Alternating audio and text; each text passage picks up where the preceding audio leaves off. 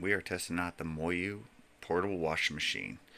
I got this from MOYU, or MacBid as people around here like to call it, which is kind of like an Amazon scratch and dent, and I got it for super cheap. So it's fairly basics. First of all, it's collapsible, which I'll show you later, but just put clothes in. Can't fit too much, maybe a pair of pants or a shirt, mainly for like socks and underwear though, things like that. I wouldn't use too much heavy duty in there. And you fill it up with whatever water. I use hot water, but here's the trick. I use a Tide Pod. I dissolve a Tide Pod into a glass bottle with some water, shake it till it's completely dissolved, and I use about a third of that, a third of a Tide Pod for every load. Now, the settings, see down here, wash, rinse, spin. When I use wash, I do it 2 times to make sure it's clean. Okay, I've already done it once. I don't know if you notice I'm doing it right in my sink because this thing needs to drain anyway. So it's easiest just to do it right there. Plus it fits neatly into the sink. There's little suction cups on the bottom to hold it steady. I've already done it once, like I said. And here we go. The wash cycle's like 6 minutes. Here we go.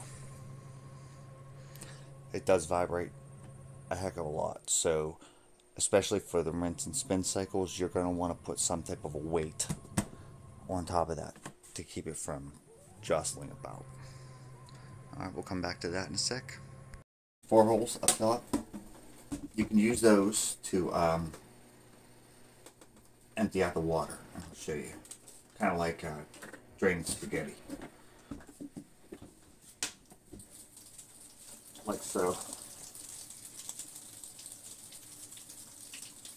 If you want, you could actually just literally turn the thing over.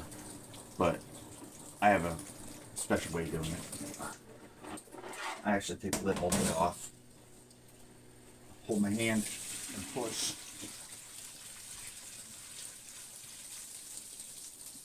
And I make sure to push up to get some of the excess water out.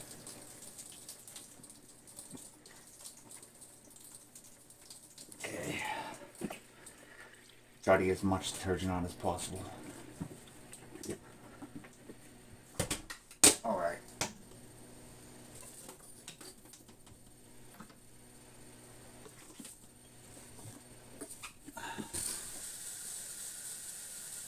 We're going to fill her up with hot water again for the rinse cycle.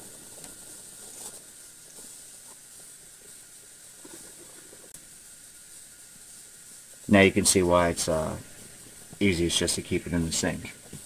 Now I do something special with the rinse cycle also.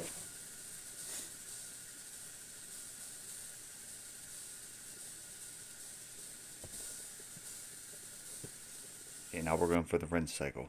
The other way of draining the water besides these holes up here is there's a little clip down here, and I'll show you real quick. If you pull the clip, it drains out the bottom, okay? Which is another reason why having it in the sink is very preferred. Now, it drains really slowly that way, but in this case, that's to our benefit, because what I do for the rinse cycle, I do a double rinse cycle. I keep the clip open so it continuously drains, but I have a steady stream of water coming through at the same time. That way it's getting all the ucky detergent out of there, but it still has the water to keep going. So set it to, there we go.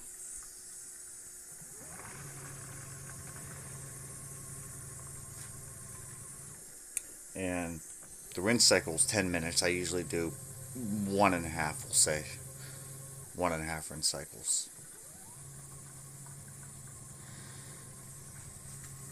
You can see it moving around in there. Okay, while it's going, it comes with a little basket to help it spin dry. It doesn't work very well. jostles itself out of place often. I actually have to put a weight inside to keep it even down. I'll show you guys that in a second, but does not work very good. You can try it, also doesn't hold very many clothes. I have an alternate solution though. This way I found to dry mine is actually this guy right here. I got it for like $5 down at Dollar General. Hang all your stuff on there, and I just put mine straight in the shower. Bam, hang it. You know, make sure it's out of the range of the shower head, but it'll just sit there and drip dry overnight. Okay, it's getting near the end of the first rinse cycle, and as you can see, even though it's draining out the bottom, the water is keeping it steady. So that's about the amount that it drains from the bottom. You know, that's the amount of drainage is this stream here, just to let you know. So, oh, there it goes. That's what it sounds like when it warns you that it's off. Also, if water gets on the power cord, it will shut itself off. It does for me at least. So, like I said, we're going to put on another rinse. And we'll let this go. Okay, you will be able to tell that most of the detergent is out of the clothes when the water no longer has that brownish, grayish, cloudy hue to it. Okay, see how it's clear? Most of the way clear at least. That means that all that detergent is pretty much out. So it's been like a minute or so since the rinse cycle was done.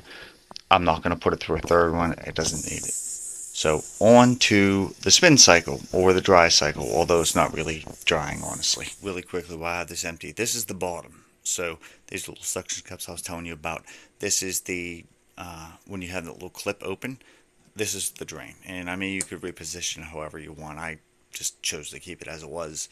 But as you can see, it's fairly small, so it drains really slowly.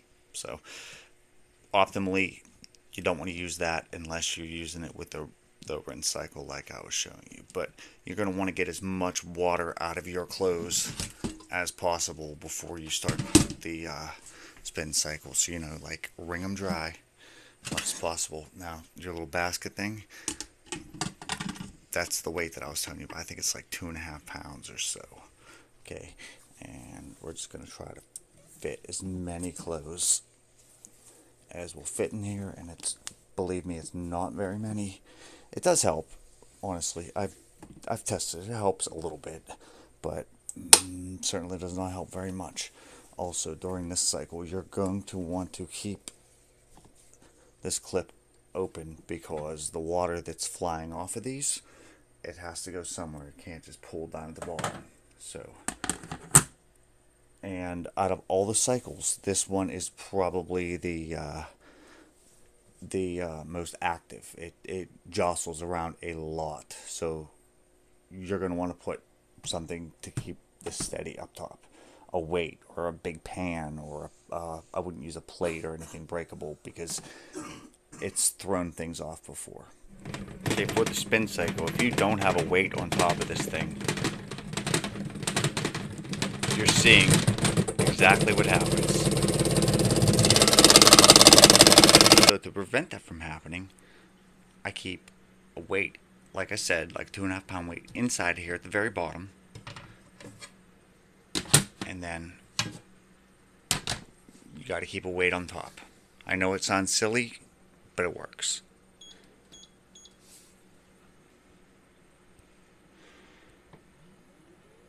That should keep it steady enough so that the basket inside doesn't rock itself out of position,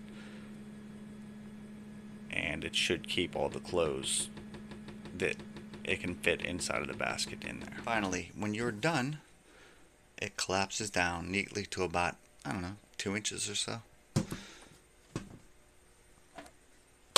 Stick the lid on top, and me personally, I keep it right underneath my shoes.